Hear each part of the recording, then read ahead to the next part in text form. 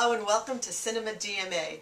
Today we're here with Dr. Martha Rogers, who is a founding partner of Peppers & Rogers, a company that has been around for quite a while. She's been named one of the 19 most important business gurus of the past century. So listen up, everybody. We're going to hear from one of the best in marketing. And Martha, just please, if you could tell us a little bit about Peppers & Rogers, and if there's something really important that I left out about you, go ahead and tell us. Well, Sue, it's really a pleasure to be here. Thank you so much. It's a pleasure to have you here. We're really lucky, so thank you. Well, we Peppers & Rogers Group has been around now for 17 years, so we've been working hard. We've got now about 200 people worldwide, and the company, what we try to do is help other companies, help our clients, figure out how to make the most of the most important asset they have, which is their customers.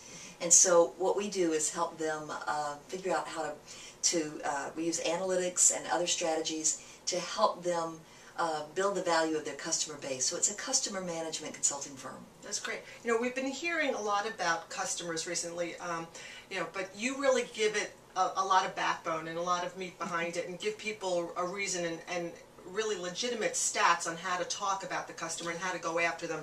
But so we'll start with a really small question.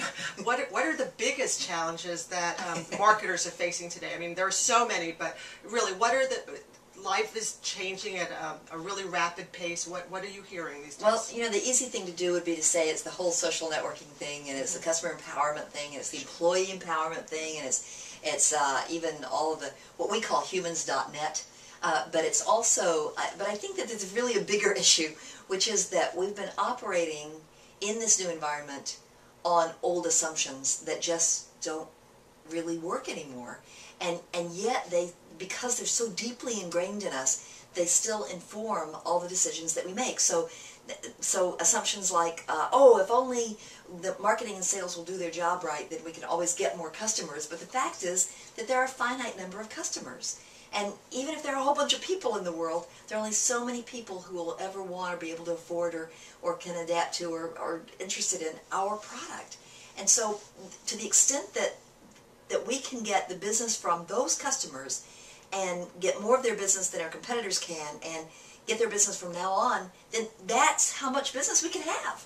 So that's an important one. Another one is that the assumption that it's our great products and our services and our brands and all those things are important, but the assumption that that's what really creates all the value for our business is just wrong, because there's not a product on this planet that pays us money, and there's not a brand that pays us money, and there's not any other thing that's important for us to develop. Only customers pay us money.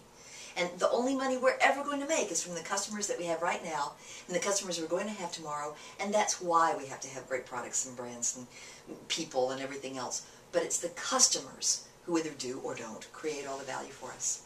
Well, you're right, and thank you for reminding everybody what to focus on and a reality check, really a reality check. Now, you have a new book that we'll show here. It's Rules to Break and Laws to Follow. I usually just break rules, so we'll have to get the Peppers & Rogers police after us.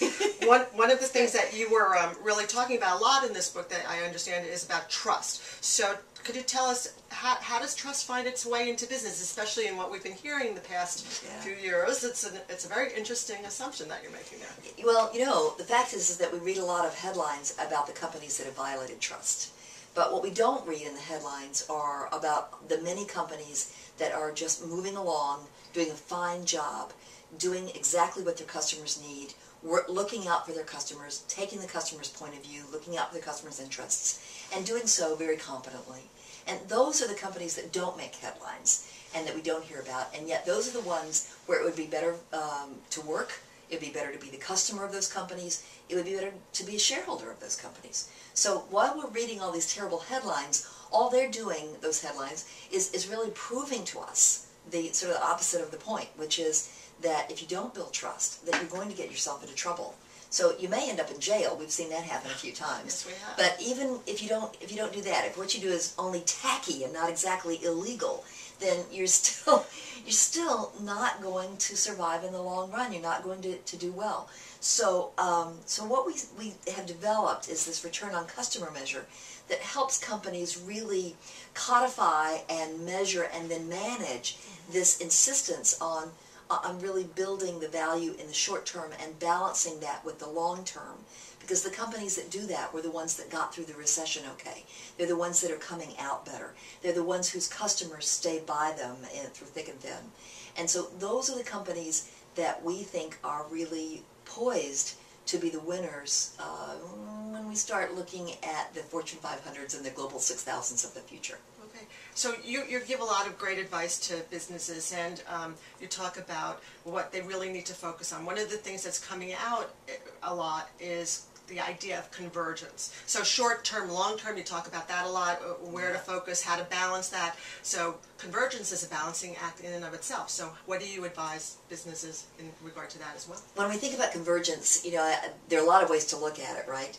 But I think the most important thing is that we're going to be driven by what it is that customers do. And it's really not surprising when we first started looking at, think about this, 10 years ago, we started realizing through early measurements and research that customers that used more than one channel to reach a company, so a retail customer who went to the store and did things on the web and did things over the phone and did things through the catalog, that those were much more valuable customers than anybody who, say, only went to the store or who only ordered from the catalog. And so we saw that early kind of convergence then. Now look what's happened to channels. Look what's happened to the way that we fund things. Look what's happened to the way we think about the globalization of companies and the way we're going to fit ourselves into communities and into supporting those communities, supporting the environment.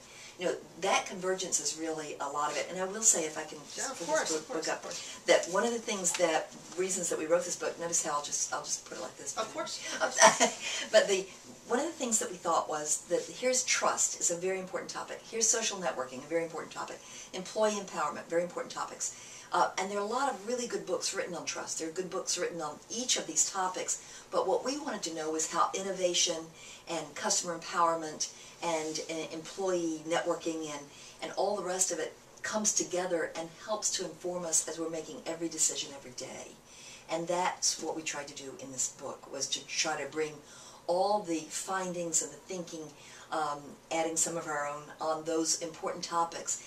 And after we'd been working for 6 months, we had to call the publisher and say, we need another 6 months, because guess what?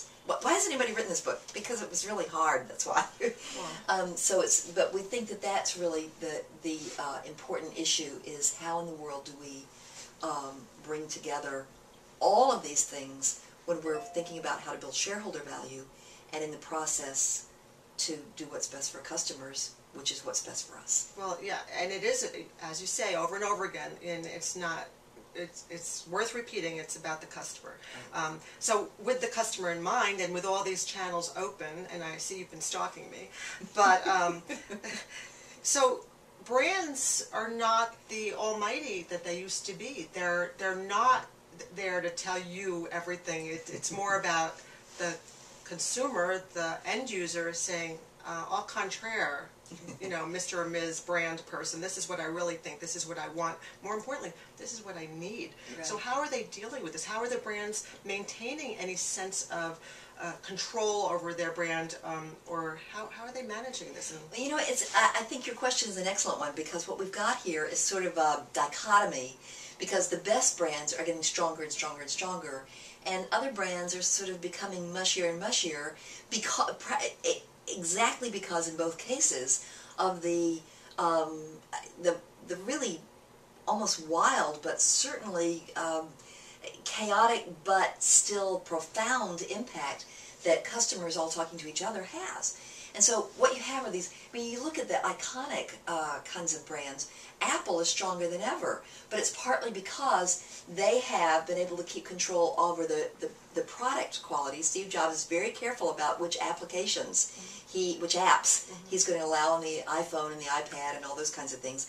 But at the same time, he's also built a lot of trust among his user group and also his vendor group.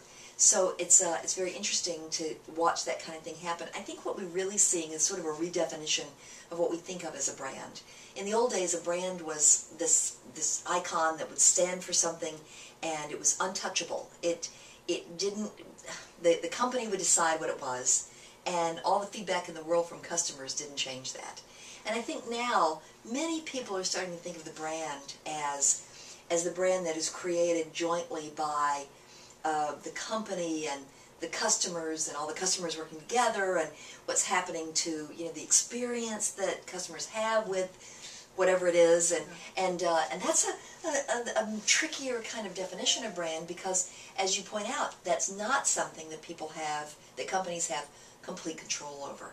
So it really is a matter of learning how to let go while creating an environment in which your experiences that you create for customers is so powerful and so positive that even if you have a bad day, it's your customers that will come to your defense. It's your customers that will really pull you out and save you, and will create that brand and make it strong.